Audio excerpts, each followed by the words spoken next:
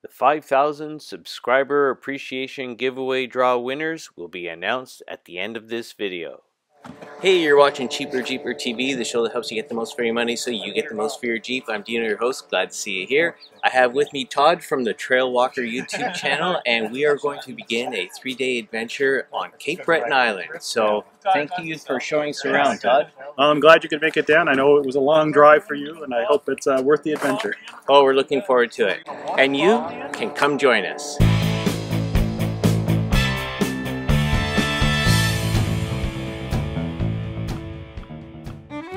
This week's Overlanding Cape Breton adventure begins in southern Ontario as we make our way to the east coast. The first leg of our trip happens to conveniently end at Quebec City. What better place to rest? Now we will be off-roading, but that doesn't mean that you can't do it in style. By taking in the opportunities along the way, there is guaranteed to be something for everybody. And if you get hungry like we did, you can always go to the oldest house in Quebec for dinner. And if you're going to have a beer, try some of the local fare. And the second day is a 10-hour drive from Quebec City to Port Hawkesbury on Cape Breton Island.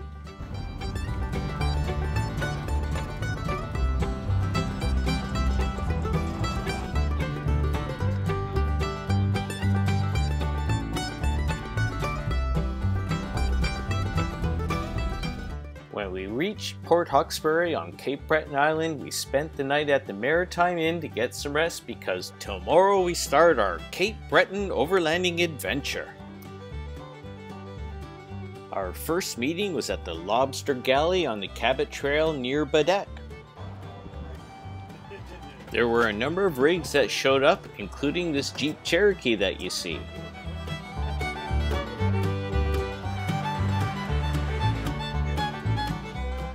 So after some preliminary introductions from Todd, the owner of the TrailWalker YouTube channel, and some preliminary instructions, the group proceeded with the adventure. So filled with anticipation and the sense of adventure, the group began its first trail run to the North River Falls.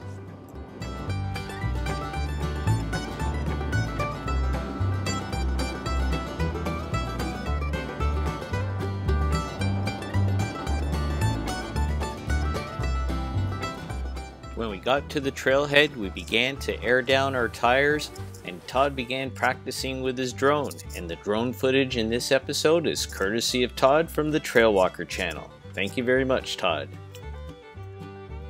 Okay, well, we've started our Cape Breton Highlands adventure, and the first leg of our trip is to the North River Falls Trail. This trail was not too bad. It reminds me of the newbie runs back home. So when we reached the end of the trail, we stopped and had some lunch, then went on a small hike to check out the scenery. Well, the trail was pretty easy, so was the hike, and the view was astounding. I think we got off to a good start. So with my off-road confidence boosted just a little bit, it's time to move on to Cape Clear. Well, North River Falls was very nice. It was a very nice and easy hike to see that. But now we're heading on to Cape Clear. Well, a little bit of mud, a few potholes, and we're going to be there shortly. And with the short hike to the next view, I'm feeling like quite the off-roader now. Did I say view?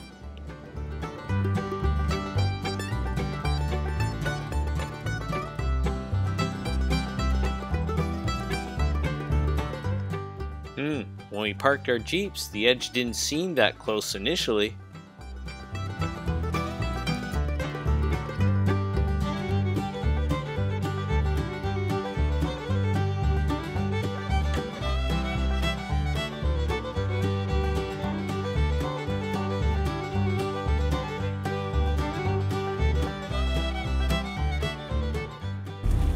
Okay, so that was Cape Clear, and I think we got some nice footage.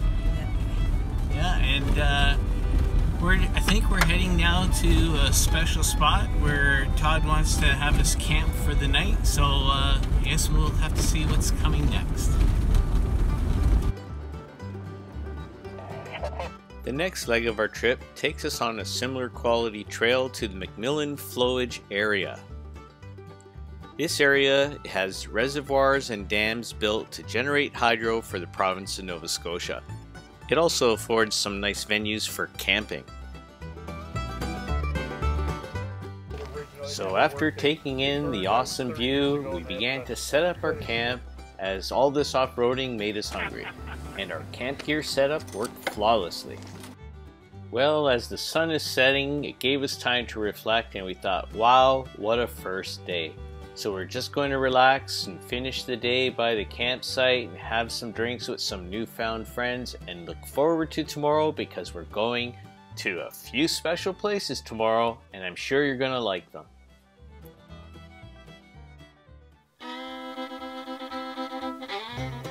Well, after some breakfast, it's time to leave the McMillan flowage area, and we're making our way to the Wreck Cove General Store to air up our tires and what else but get some ice cream. Come join us.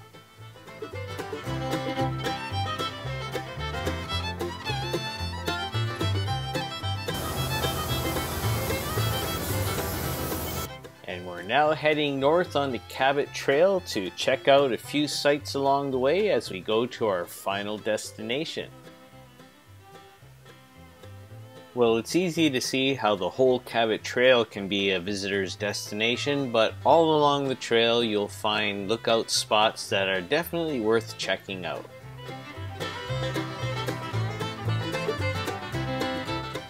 I guess one of the advantages of having an actual Cape Bretoner show you around is how they show you the out-of-the-way spots that are off the beaten path from the regular tourists. For example, Neils Harbor and White Point. Let's have a look.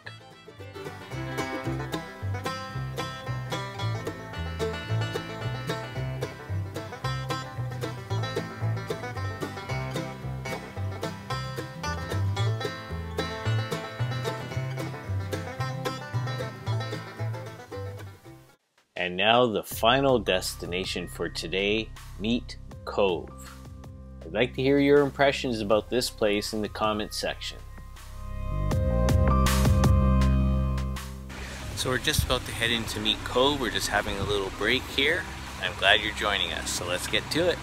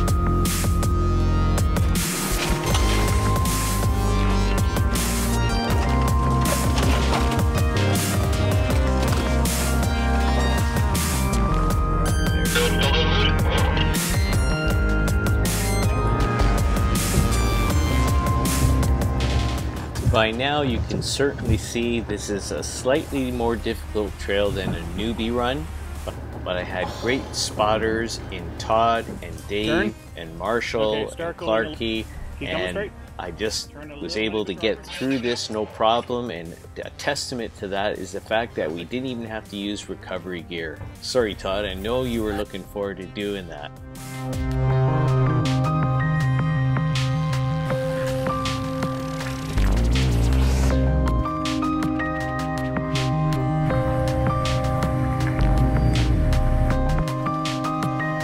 Drop. Excellent.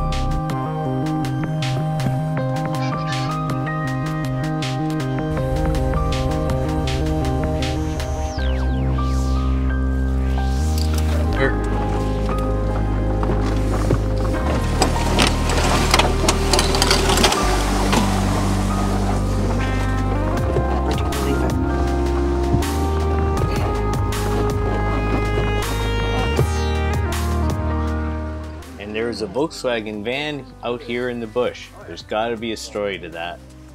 You don't got to try to come under the gas.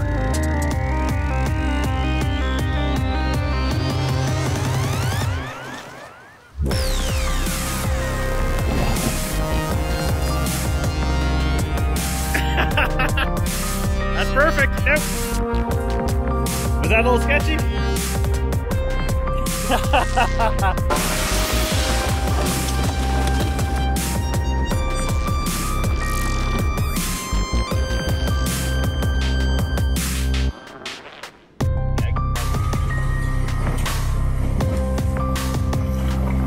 Okay, cut passenger down. And straighten out the driver. Perfect. And the final stretch on the trail before we get to Meat Cove is this very long, deep mud run, and the footage doesn't give it justice. If you watch Todd's video on his channel, and I'll put the link in the description section, maybe he has better footage, but it was scary and muddy, as you can see.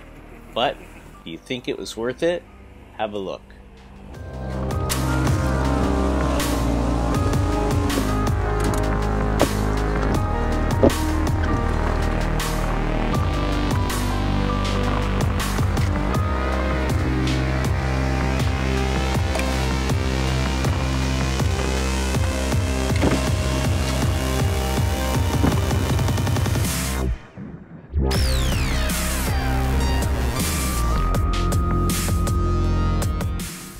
Ladies and gentlemen, I present to you Meat Cove.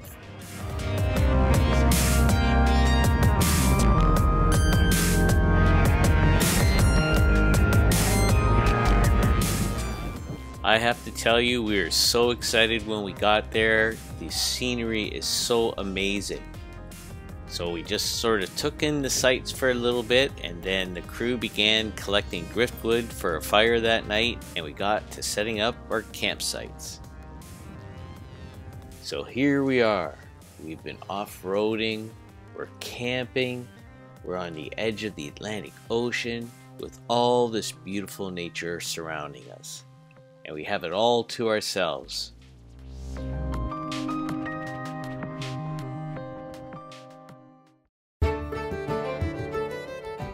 Well, the next morning there was a little surprise. We had guests.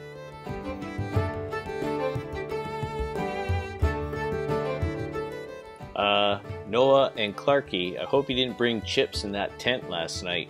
And while you're at it, watch out for the chips outside your tent. So after waking up on our third day of our off-road adventure to that amusing surprise, we decided to have breakfast, take in the scenery, and spend the day in Meat Cove and go hiking.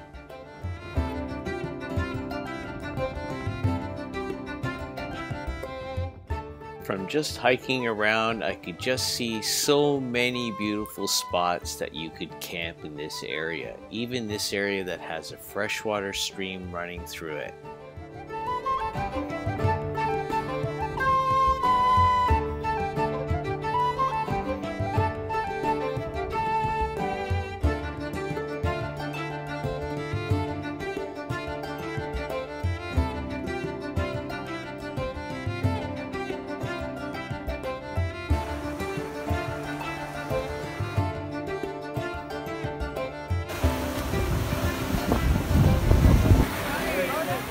Looks like we even had a visitor, a seal.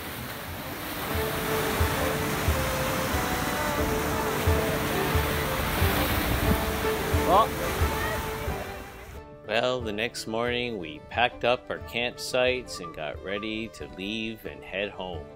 It's day 4 of our adventure, and we're gonna make it out and say goodbye to the group, and then I'm going to talk to you about other things that you could do that perhaps will give you this kind of camping experience, but won't involve perhaps such a hard off-road trail. So stick around for that. And if you're liking what you're seeing so far, please give this video a thumbs up and subscribe to the channel if you haven't already. So it's time to head out.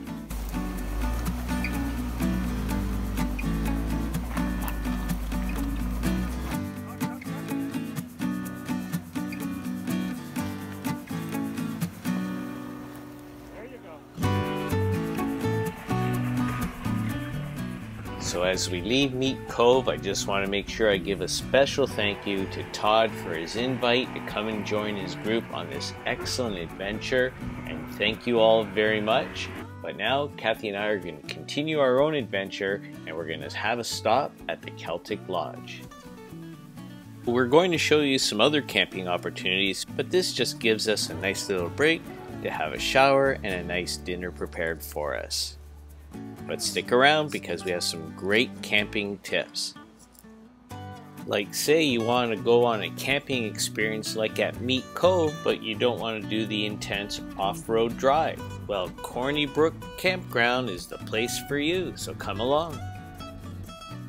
Just a short drive around to the west side of the island on the Cabot Trail and you'll find Corny Brook Campground. Now you can't reserve a spot here, it's on a first come first served basis, but when you get here you'll find a natural environment very similar to Meat Cove, but it's in a national park, and there's flush toilets and running water and even a wash station. And you can have a view like this.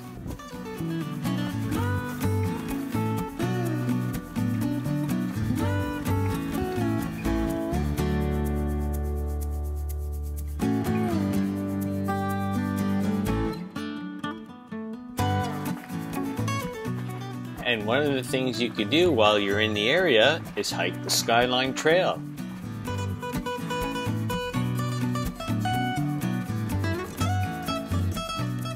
With the gravel walkways and the boardwalks, these trails are a little easier to walk on for most people, and the views are also exceptional.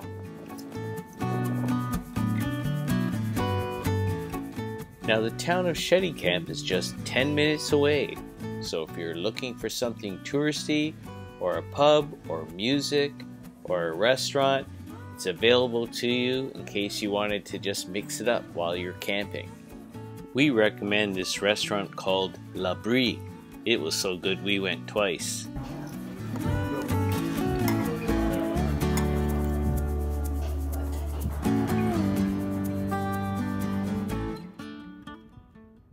So what you're seeing is the view from our room of our hotel. There are quite a number of hotels in the Shetty Camp area, and some of them are right on the sea, like you can see right here. Some of them are just across the road with the ocean view. But what we decided to do after being off-road and camping is just to end our trip in a little hotel so we can shower up and get ready for our drive home. And thank you for joining us. I hope that you found it interesting, and if you enjoyed the video, let me know in the comments section below. Maybe give the video a thumbs up. Thank you very much.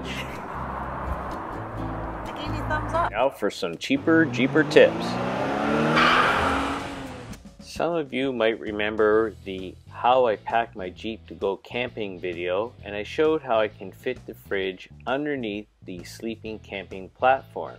However, on this trip, I wanted to have a little more room where I store the fridge, so I decided I would remove the sliding support piece and replace it with a bracket and a hinge for the pillow extension pieces. Let's have a look.